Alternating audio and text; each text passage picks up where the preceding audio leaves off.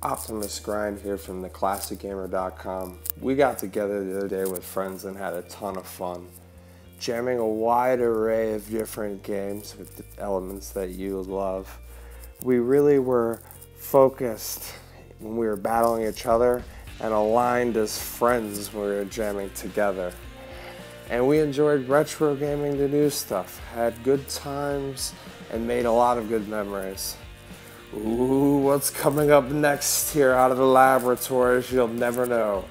Check out this Optimus Grind interview with the new guys on the 2015 They had a wide array of different collectibles, figurines, and rare games. I think at the end, when you 100% it, there's a final level that you can get all the gems, and then you'll stay invincible, and you'll have a stronger fighter shot.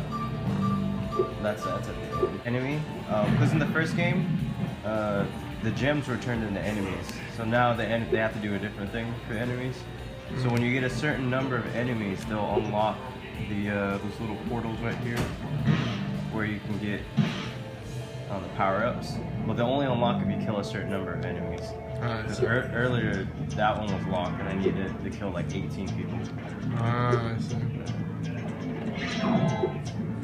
Got the Bone Dude chilling. Bone Dude. Ooh, fire lizard.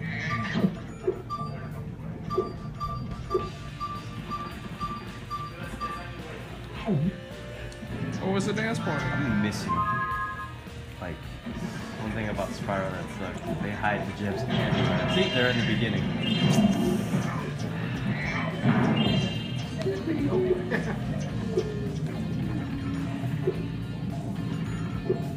Go get the talisman, and then this one's already done.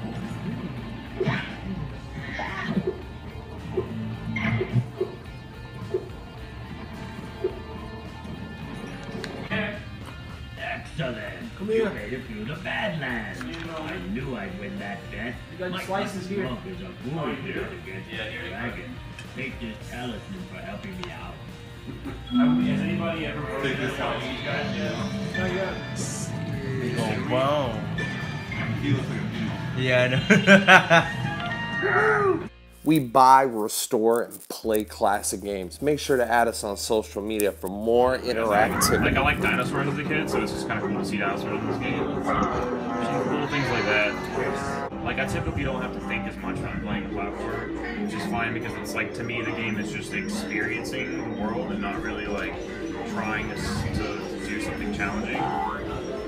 But then, like, when I want to play like something that's a little more technical, then like I like RPGs, I like strategy games.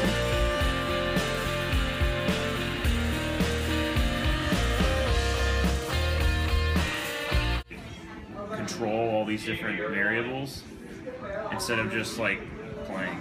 I don't know. But to me, that's what it seems like. So. Thank you for stopping by and watching this video. Make sure to subscribe, and hopefully we see you again. Game on, gamers, game on.